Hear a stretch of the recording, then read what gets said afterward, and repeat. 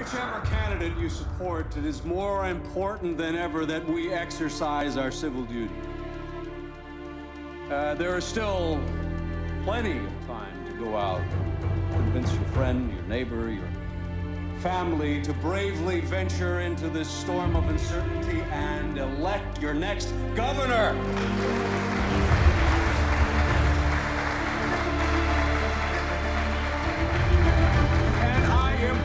To make sure that your voice is heard in this election, because it's not just a vote, it's an act of courage.